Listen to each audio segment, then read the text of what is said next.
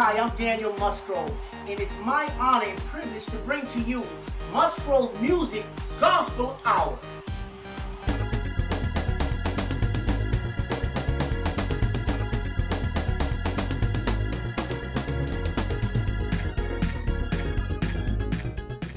Welcome to Kingdom Lifestyle. This is Pastor T. Gordon. Thank God that you're here with us, and we're going to have a great time. I want you to get your Bible again, and we're going to go right into it and talk about what God is doing. I am excited about what He's doing in this 21st century.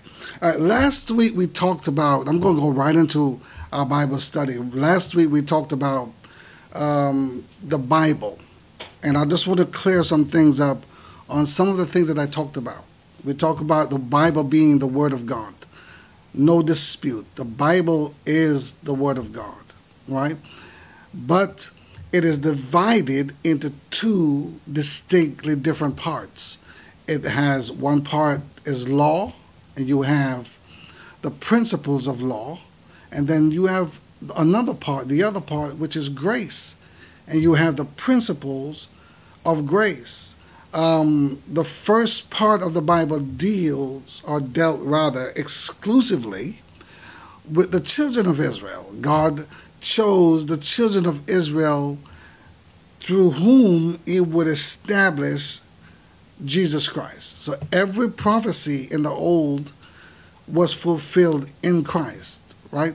So it's important for us to make that distinction because of the principles and functions.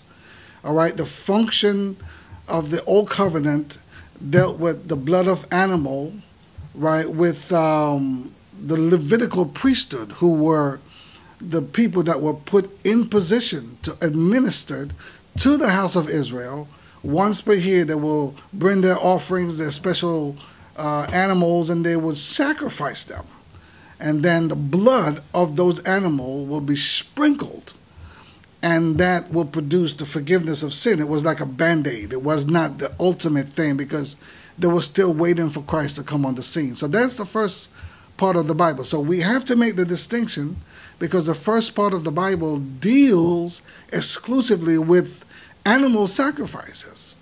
All right, so you have the law. Now the second part of the Bible, which is the New Covenant, deals exclusively with Jesus Christ to the entire world.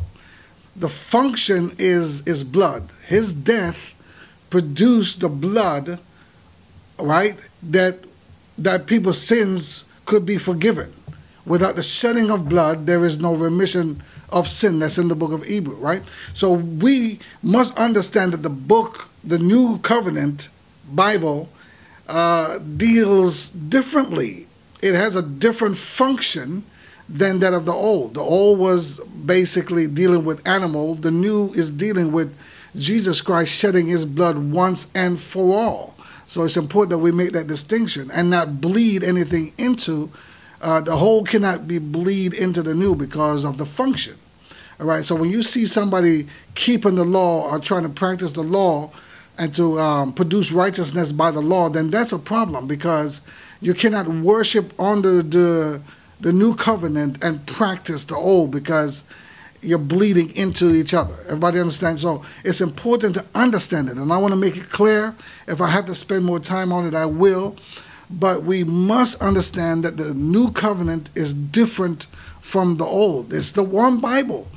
The Old Covenant dealt with Israel. The New Covenant is dealing with the entire world, including Israel. All right? So we must get that.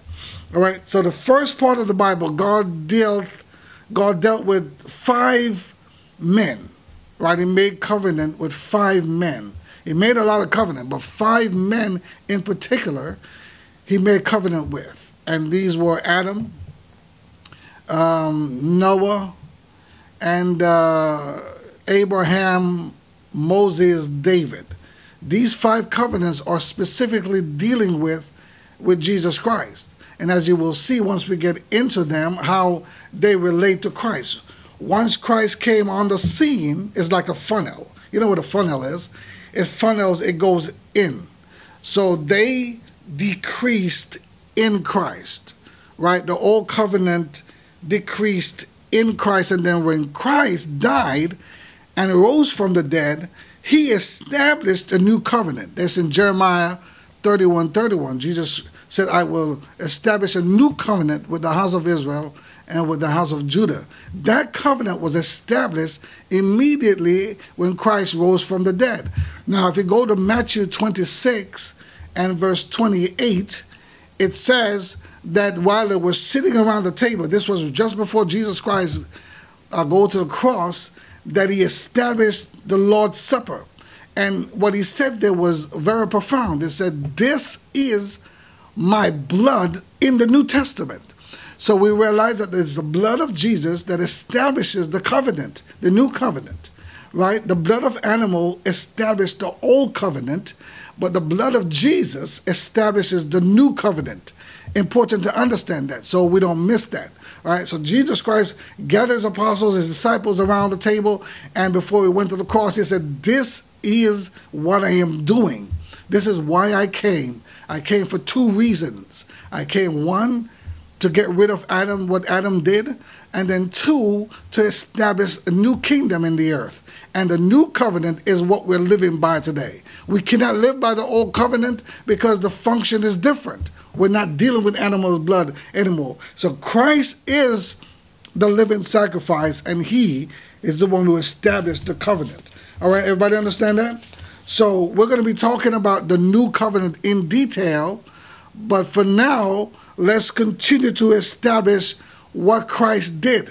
You know, John 3:16. Most people read John 3:16, and it's a very short verse. But did you know that the verse in itself is not a complete verse?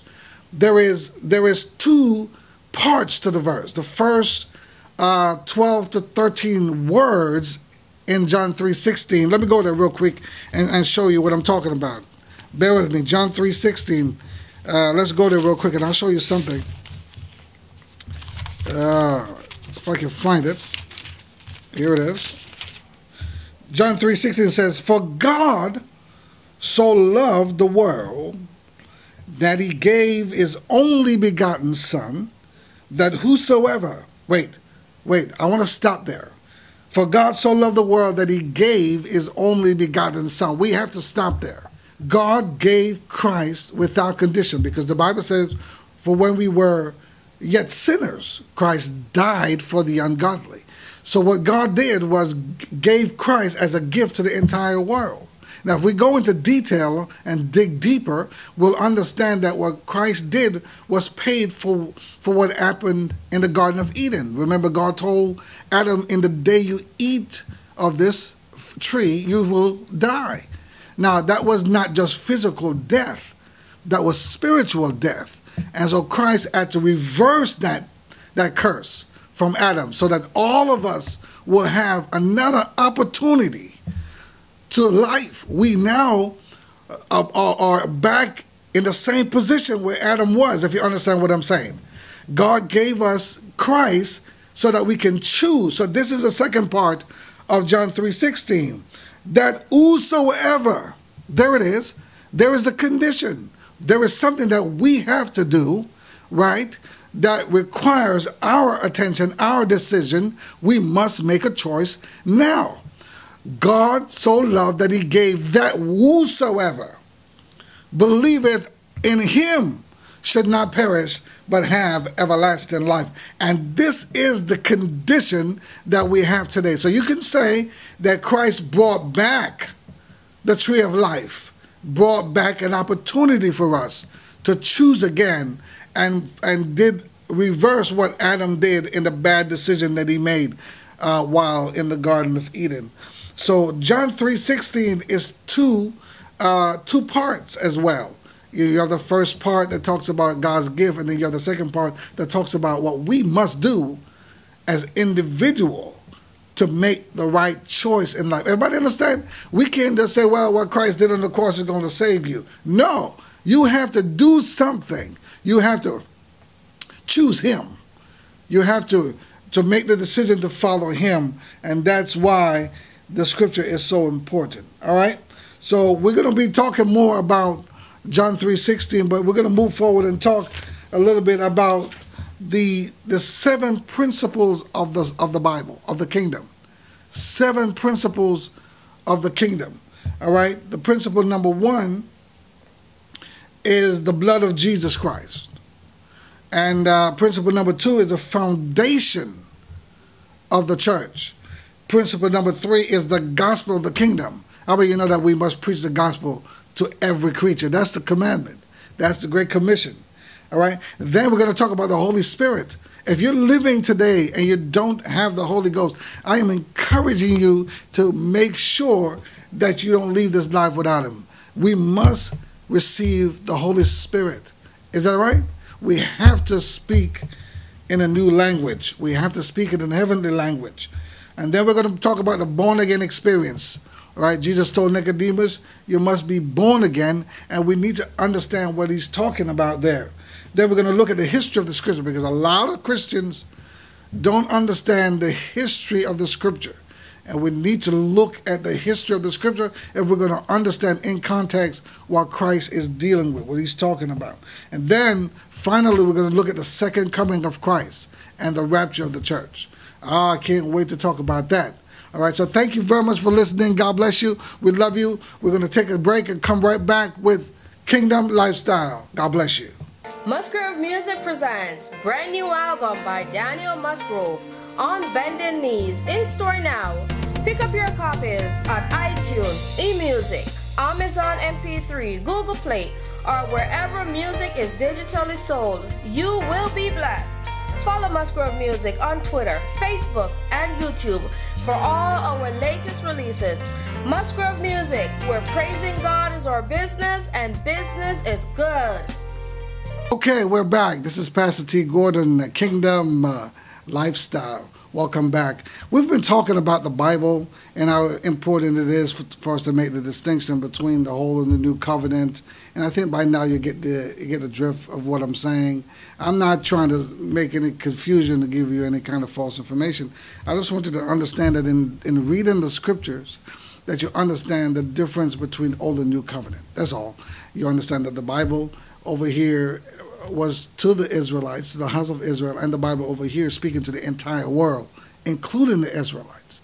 All right? I'm going to talk a little bit more, go into detail about why the nation of Israel today is just like any other nation on the face of the earth, because everybody sin and everybody needs Jesus. I don't care where you live, where you were born. You need Christ. Under the old covenant, though, God only dealt with them, and everybody else needed to be a part of them. But today, everybody needs to be a part of Christ. 2 Corinthians 5:17 says, if any man be in Christ, he's a new creature. Now, the distinction is right there, or the emphasis is made in if any man. No one is exempt. Everybody have the same problem. We're all born sinners.